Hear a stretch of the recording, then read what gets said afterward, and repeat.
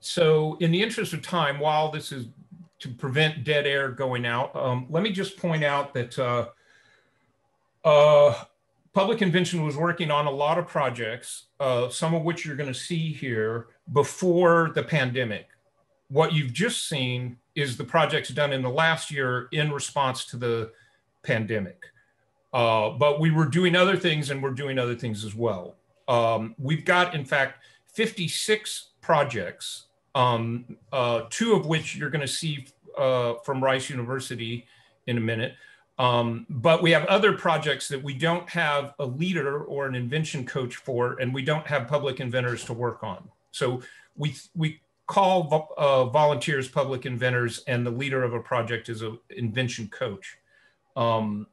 So one of the reasons we're holding this conference is to try to recruit more public inventors and invention coaches.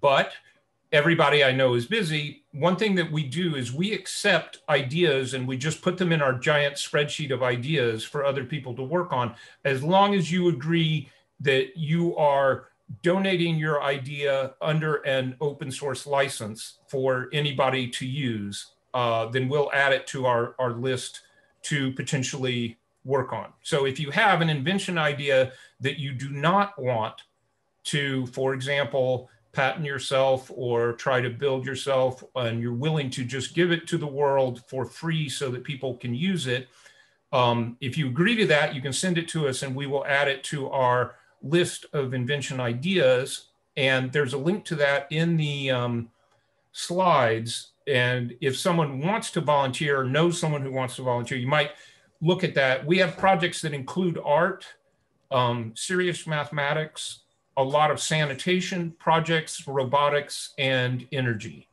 and now medical devices.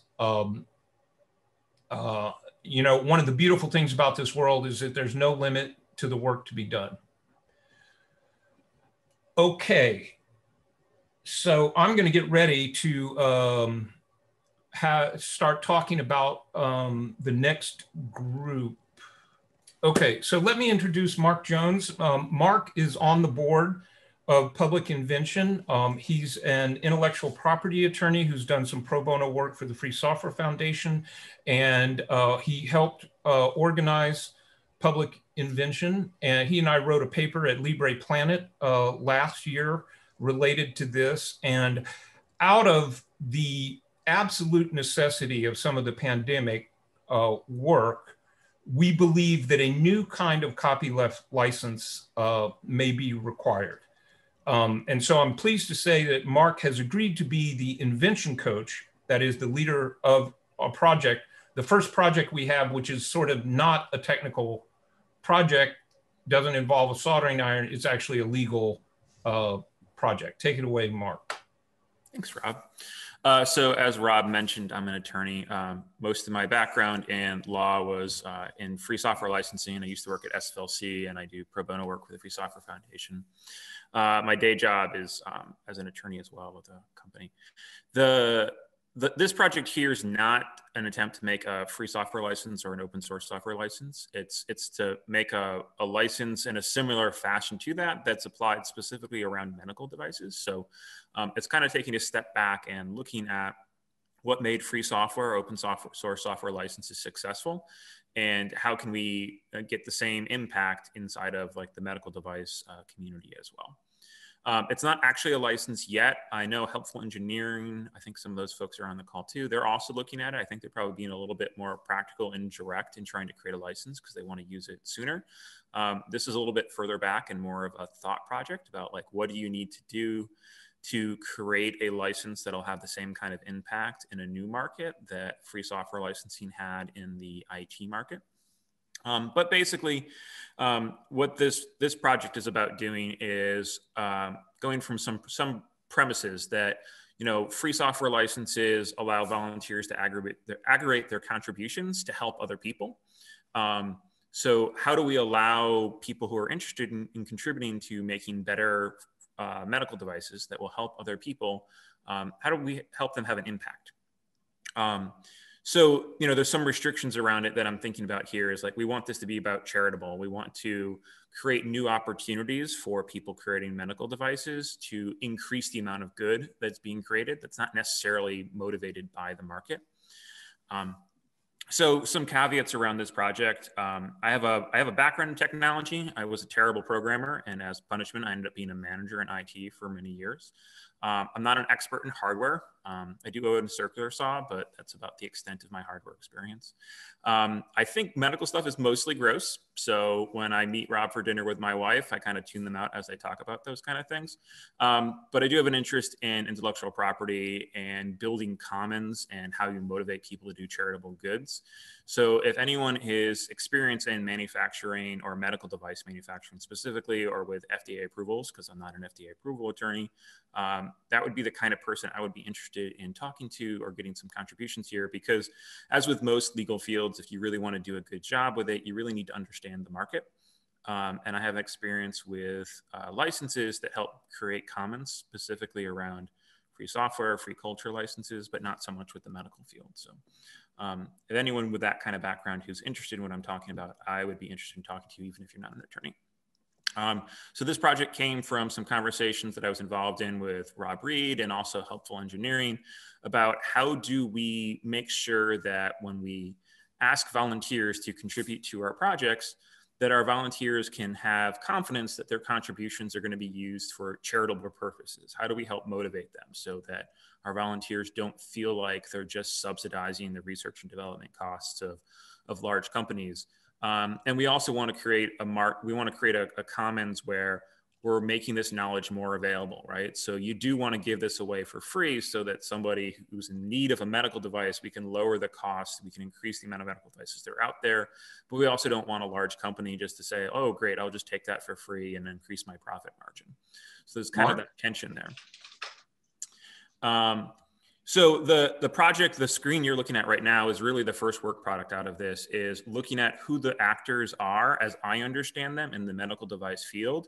And we're in the process now of going through and looking at like what motivates these different people and what kind of leverage or contributions that charitable individuals, engineers, and designers can create to kind of change how the market works and motivate people who are in that marketplace now to create open source or open device markets and participate with that.